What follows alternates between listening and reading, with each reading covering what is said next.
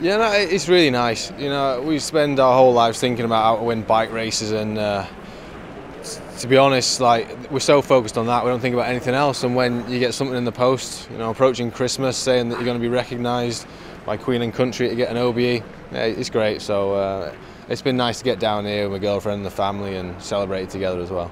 And what did the Prince of Wales say to you?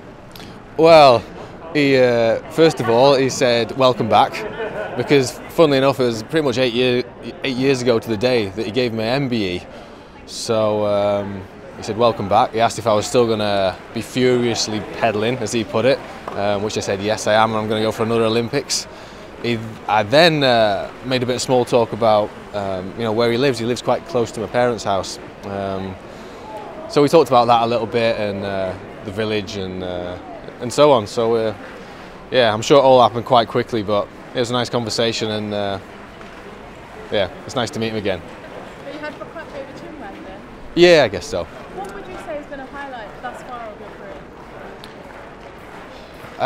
I mean, there's been many good moments, many bad moments, but I think that the one highlight for sure would be winning the gold medal in Rio. It was hard work this time, really hard work, and as you'd expect, it's never easy winning Olympic gold, but you know, I had back injuries, and it was unusual for me to be sort of fighting to make the team, and it just felt like everything was a struggle this time around. And when we finally scraped that gold medal in a big horrible final against the Australians, it just made it all the more sort of worthwhile, and again, to get this off the back of that is even better. And so you're working towards 2020 then? Yeah, definitely. I'm taking a year or two on the road so I can just work on my fitness and keep life a little bit more low-key for the next year or two. And then as soon as we hit winter 2018, I'm all about the track again. One last hurrah in Tokyo, and then I think that'll be me done.